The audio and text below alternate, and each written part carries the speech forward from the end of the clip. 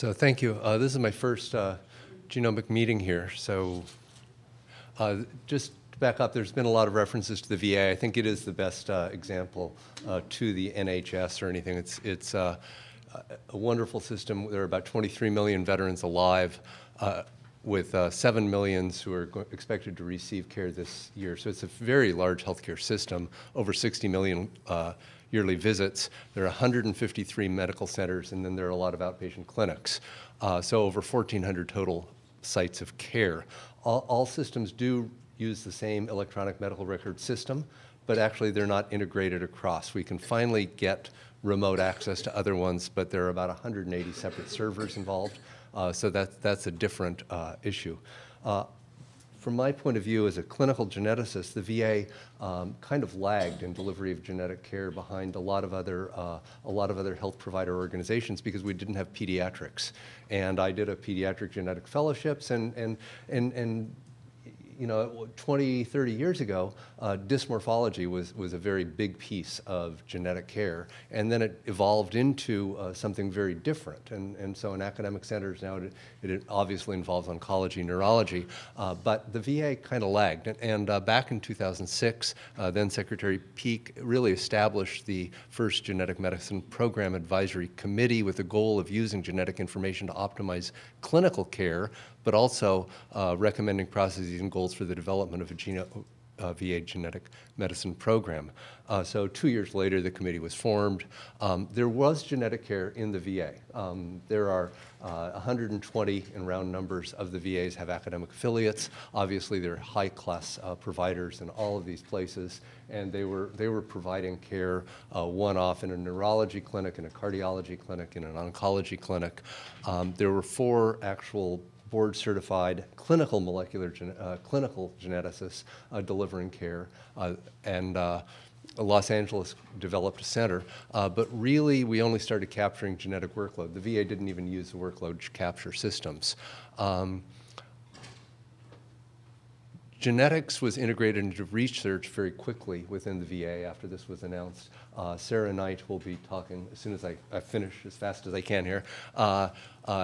Will I think describe a lot of the HSR&D programs as well as the MVP, and they are those are incredibly large research programs, but the clinical program really lagged. And so I was hired in I think 2009 as the national director. And I quickly realized there was no service. So you know, it's a little. It sounds great until you realize that you have nothing to do. I hired the first actual clinical provider as a clinical geneticist in 2010. In 2011, and one of the key points in providing a centralized, integrated genomic service within the VA was an agreement between the VA and an understanding with the Joint Commission that we could cross-credential people across all of the 153 medical centers. So that's at least possible. Getting it done through the bureaucratic web was interesting. So we hired our first counselor in 2011, and in March 2011 we got the first memorandum of understanding between 2 facilities. And then there are now 29 stop points that we've identified in the process of delivering care. Telehealth has really made this possible. The VA bought into telehealth in a very big way. The goal is to have 50% of all patient encounters done by telehealth. A lot of these are between the local VA medical center and what are called the community-based outpatient clinics, or CBOCs. There are about 1,000 of those. And so the images of the mothership and then the little outpatient clinics, and it keeps the veterans from driving 150 miles. They only have to drive 20 miles. Great place. They can get specialty care there. A lot of it is telemental health. But I think the idea of genetic counseling, where you're using a specialist as the primary care physician and then a genetic counselor and a backup medical geneticist, really works well and is integrated well into that potential model. Another program, I mean, I'm really surprised. There's a big ICU program with tele-ICU, where rural hospitals have an ICU, but they can get support from with a little robotic interface from an intensivist at a much higher acuity hospital. So we really built a centralized service in Salt Lake City. This is where we were 1 year ago, and here is where we are now. So we're delivering care in actively, I think, in 47 or 48 places. We have over 60 memoranda of understanding signed to deliver care, but the IT infrastructure lags. You have to get permission from each hospital and get integrated into their system. My counselors have to log on to each medical center every 30 days to maintain their passwords. We have an encrypted log. So if you can imagine trying to keep track of 153 user IDs and logins just to be able to deliver care. There's got to be a better way. We're going to work on that. Here's the setup. These are actually two counselors talking to each other, but it's just done through a nice setup. And here's the way the workload has increased through the first quarter of this year. So we're exponentially increasing, which is really fun. And here's the agreements with TSAs. A lot of this has been through the telemedicine capacity, over a third of it. About a third of it is e-consults, and a lot of the driver of that is from pathology.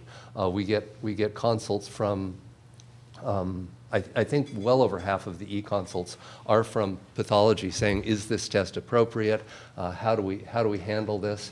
The pathologists in question a lot of times are not certified molecular pathologists. There are more than a handful of excellent certified molecular pathologists within the VA, but a lot of these go to the regional lab. They're just saying in the VA, if you've seen one VA, you've seen one VA. They're kind of entrenched. And so the test lands at a local VA medical center that may not have anybody skilled in molecular pathology. So we handle those. We also just do a lot by telephone. As soon as we have the memorandum of understanding signed, we can get in there and legitimately contact the veteran, and then we're emailing encrypted notes. But it does work. We have gotten referrals from every department and division within the VA, with the sole exception of the emergency room. And I imagine that's going to happen one of these days. So we've really made inroads into every place. Usually when we get into a site, we give an in-service. The big users are oncology, women's clinic, which also includes breast cancer, obviously, GI. So, you know, the needs and gaps, I'm trying to close here. Everything that we've heard today is, I think there's a tremendous consensus in the room about what the needs are. Clearly, integration with EMR is the big one. The one thing that hasn't been mentioned yet is the structured family history. And if you're looking at Amsterdam or Bethesda criteria, you're looking at BRCA Pro, you want to, if you're going to computerize that for decision support for some busy primary care physician at the point of care, you really need to have a structured family history. I know there's a conference a little later this week that might address some of that. I'm going to the conference in San Francisco on disparities of care. So, but building computerized decision support all the way through and making this seamless has got to happen. There's no way that any of us who are, no matter how good we are and how long we've been doing this, can keep track of all the polymorphisms. I think the processes, as was just alluded, the idea that there should not be a genetic exceptionalism either in the ways that we order the test or anything, it's just another test. And it's just more medical information. How can we use that? How we're going to run this into, how we're going to build this in the large scale. There are 3,000, I think, or very close to 3,000 individual genetic tests performed commercially in the United States right now. And then as we approach whole genome sequencing or exome sequencing or regulome or whatever it is, how we're going to divide that. There are also, so these are sort of the more external issues. I think the internal issues, building a service within the VA. I was at a meeting in DC a little less than a year ago, and they were suggesting words that describe the VA as flexible and responsive, and those of us from the field were saying, glacial, monolithic, bureaucratic, and working this through so that we can get access to the high-quality molecular labs and centralizing those, so that we can work with IT, which is a local issue, work between all the medical centers. All of those are issues, but I think I can just go back to that trajectory slide. So I also work in research, and so I'll turn over now to my colleague from ORD. But thank you.